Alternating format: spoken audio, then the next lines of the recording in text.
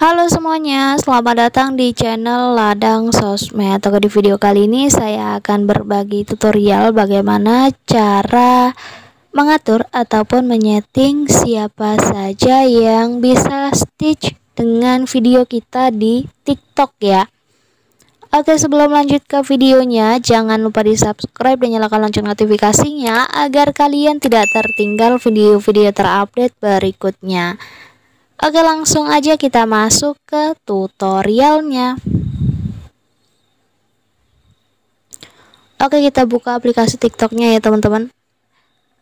Oke, kemudian teman-teman klik aja di menu saya yang ada di bawah pojok kanan, profil itu ya.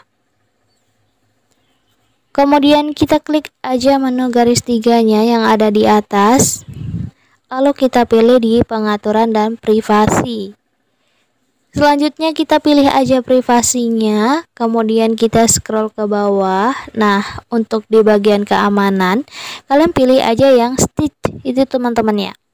Nah, untuk di sini pengaturannya masih semua orang. Jadi untuk settingan siapa saja yang dapat melakukan stitch dengan video kita.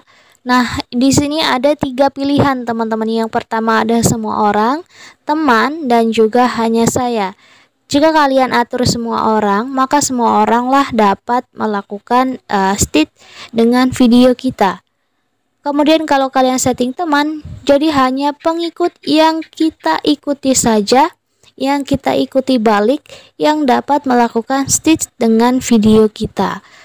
Terakhir, kalau kalian setting di hanya saya, maka otomatis tidak akan ada yang dapat melakukan stitch dengan video kita, satu orang pun yang nggak ada, karena kita nonaktifkan fitur ininya.